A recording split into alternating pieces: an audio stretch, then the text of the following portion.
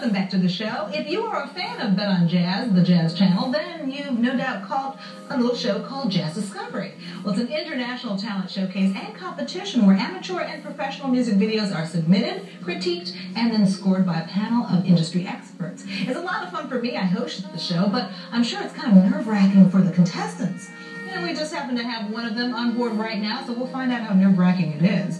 Darron McKinney's video was aired in November of 1997 and promptly earned him a right to the shot at the big one, the prize as a finalist. And although he didn't win the grand prize, it's obvious that Darron was already a rising star. He'd already released his debut, Inner Prism, and since then has opened for such acts as Wayman Tisdale, Marion Meadows, and Roy Ayers. Not only is Darron an accomplished musician, but he leads a not-so-secret double life. In other words, he's got a day job that is just as arresting as his playing because, ta-da, he is a deputy with the Wayne County Police Department in Detroit, Michigan. Really happy to have him with us here today. Please welcome Mr. Darron McKinney to the show. Hello and welcome. Hi, it's a pleasure to be here. Now, you know, I've been kind of teasing the audience with the arresting, other secret life. It's not really so secret. A lot of musicians do have a regular day job. Yeah. But how does a sheriff's deputy in Detroit, Michigan play the smooth jazz sax so nicely as you? A lot of time. Yeah.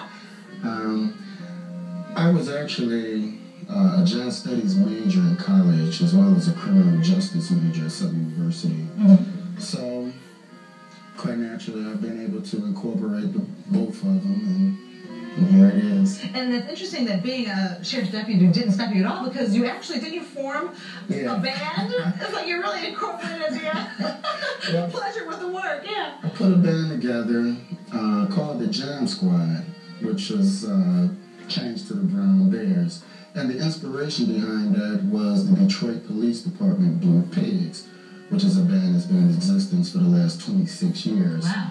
And I remember them as a child and them coming out and promoting drug awareness and crime prevention overall. And the thing that really tickled me was the fact that these police officers were playing instruments. Right. But that stuck with me all my life. Mm-hmm. And when I hired on with the Sheriff's Department, I saw an opportunity to do that, and I took advantage of it, and we've been successful with that. Oh, that's so neat. Now, in your real day job, do people recognize you? I mean, because you've gotten exposure from Jazz Discovery, so are you now called like the sax, cop? Or do you have some kind of little nickname or something? In fact, I do have a nickname, and I guess an accolade for Kenny G. They call me McKinney G. That's cute. So.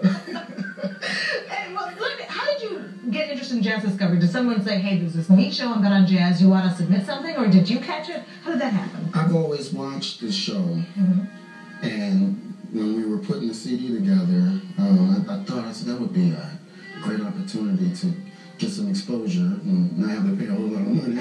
All right. So we took advantage of it, and we spared no expense with the video, but did the video, sent it in, and by the grace of God, we were successful. You really were. Now, did you do this independently? I mean, yes, I did. All on your own? Yeah. That's tough. It's tough. It was a family affair. I had to send love out to my Uncle Donald, my cousin Mike. They pulled together, got the resources, and put it out there. They believed in me, and they believed in our work, and here we are.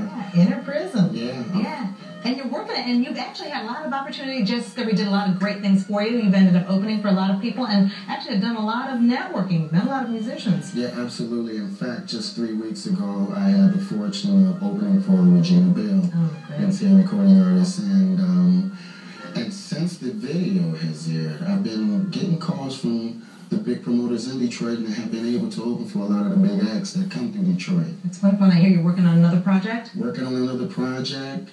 And in fact, that project I hope to have done this year. I'm currently shopping for a record deal. Right. And as a matter of fact, I wrote a song called A Call to Courage, which is a tribute to the badge. Oh, that's wonderful. And this song I hope to record this year, of course, on the CD.